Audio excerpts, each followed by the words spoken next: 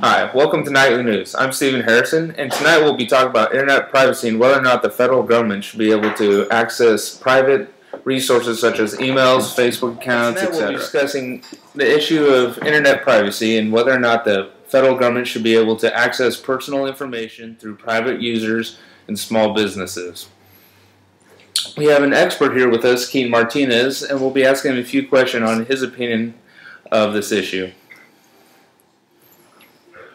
Okay, on today's broadcast, schools are invading students' privacy by spying on them through computers that they are given after school hours.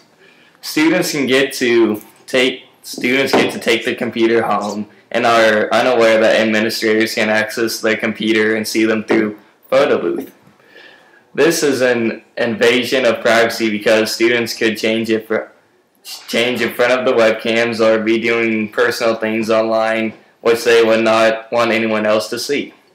Also, teachers are making fake Facebook, Instagram, and Vine accounts to check in on students and make sure there is nothing inappropriate.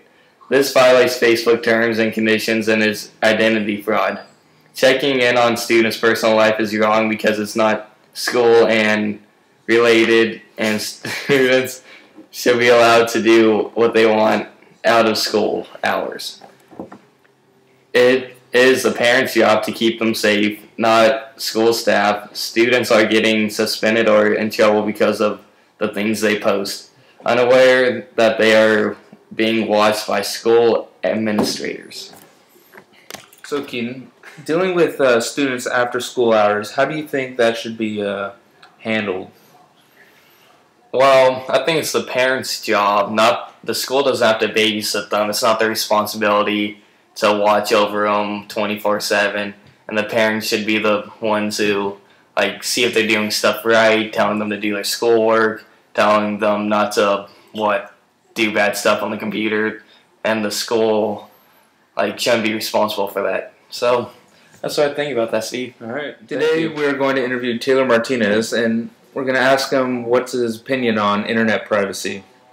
So, Taylor, do you think it's okay for the federal government to go into your email, Facebook, etc., and access your personal information? I think it's a good idea that they could access our email accounts, our Facebooks, MySpaces, Twitter accounts, whatever they can do to help out our country.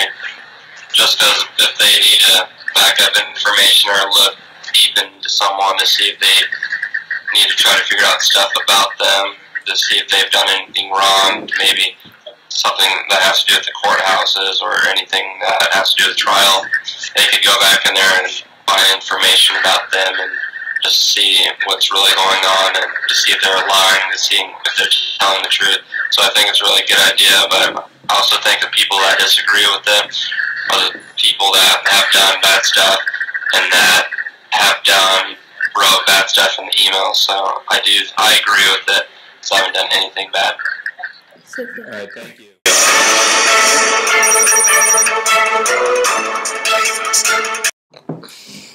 Breaking news, ladies and gentlemen. CISPA, the bill was just passed a few hours ago. Keaton, what do you think about this topic? Well, the stated aim of the bill is to help the U.S. government investigate cyber threats and ensure the security of networks against cyber attacks. Yeah, this is a very controversial topic in D.C. right now. I'm sure there is going to be protests by people because they had trust in their email carrier about protecting their privacy, but under CISPA, their email carrier does not have to carry their end of the deal of terms and conditions dealing with privacy. So, whatever you think is private is not.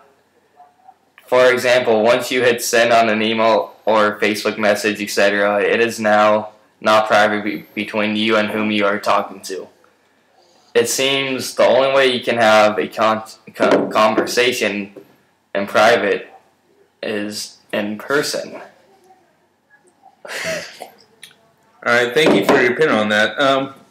I bet all you were thinking out there, how could this bill do any good? Well, CISPA is good because normally we will have to wait for an internet attack to happen in order for us to penalize them for doing something wrong. But with CISPA, companies and the federal government are capable of preventing attacks before they actually happen. We're at war online with Iran, North Korea, and Russia are the sources of sustained attacks on our government and our economy. They steal from us. They disrupt our operations. Even though they are stealing from us, they never mean we're going to go to war. We need to pass along warnings before it's too late. And that means we need legislation to prevent trial lawyers from making a mess of all of this. So that's why it's time to pass CISPA. Thank you for joining us tonight. Join us tomorrow night and see what we have in store tomorrow. Stay classy.